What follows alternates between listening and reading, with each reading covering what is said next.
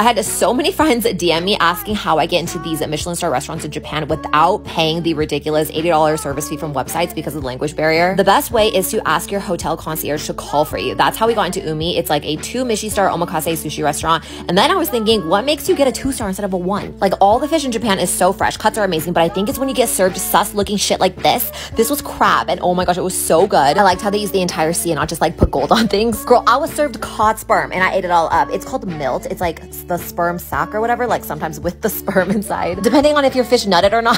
This omakase was like 25 pieces or something. I'm not even kidding you. My boyfriend did push-ups before we started because he was scared that he would have to eat half of mine once we got to course 18. I had to go halvesies with him in the last few dishes, and I wish I gave him the caviar because this last hand roll was my absolute favorite. It's minced fatty tuna with this like marinated cucumber. It was just so good. I can't believe I actually survived until the very end. Look at me, proud and loud. Highly recommend if you want to try a 2 Michelin star restaurant.